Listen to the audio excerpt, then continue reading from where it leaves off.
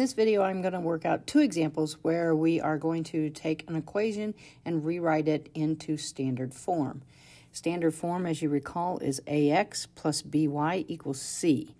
The thing that is the most important here to remember is that once you get it in that form, you have to make sure that a is a positive integer.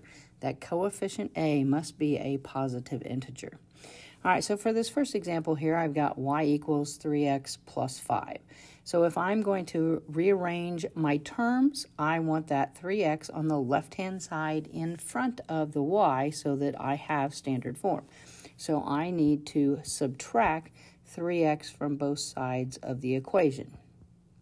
Now, when I do that, it's going to fall out on the right-hand side of the equation. All right, now, when I choose to write the terms on the left-hand side, I'm going to automatically put the x term first and then the y term second. So I'll have a negative 3x plus a y equals 5. All right, now at that point, I then have to stop and look at what I have. I have a negative 3x plus y equals 5. So as far as terms being in the correct order for standard form, I have that. However, looking at that leading coefficient, a, it is a negative 3, and I must make it a positive integer.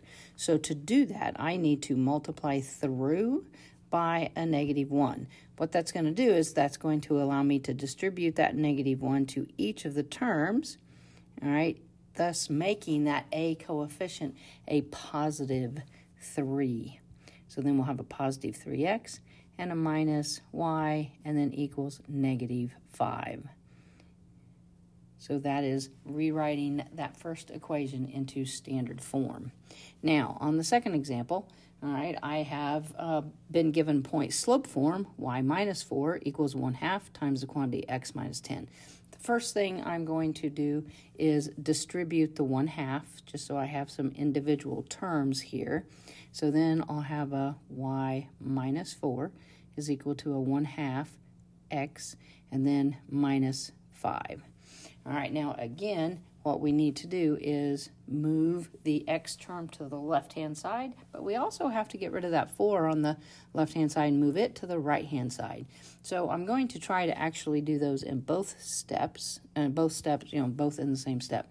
So I'm going to subtract a 1/2 x from both sides of the equation.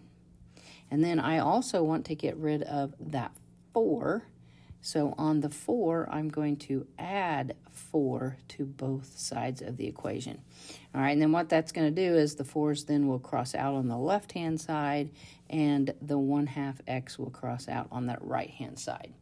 Now again, on my left-hand side, when I choose to write the terms, I want that x term in front, so I'm going to automatically write it first. So I'm going to have a negative 1/2 x, and then plus the y, is equal to a negative 5 plus a 4 is going to be a negative 1.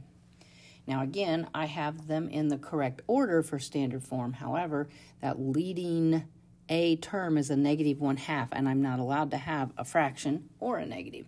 So this time, I need to multiply through by that least common denominator. If I multiply through by a 2, that'll get rid of the fraction. If I multiply through by the negative, that will make the negative go away. So I'm going to multiply through by a negative 2, and I'm going to distribute that to each one of the terms. Okay, so then when I do that, I end up with a final answer of x minus 2y is equal to 2 for standard form. All right, so the main point here is making sure that that a coefficient is a positive integer, and when you choose to write your terms on the left-hand side, you always want that x term first and then that y term second.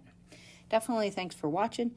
If the videos are helping, please share with your friends so they can benefit too, and don't forget to subscribe to the channel and turn on those notifications. Thanks.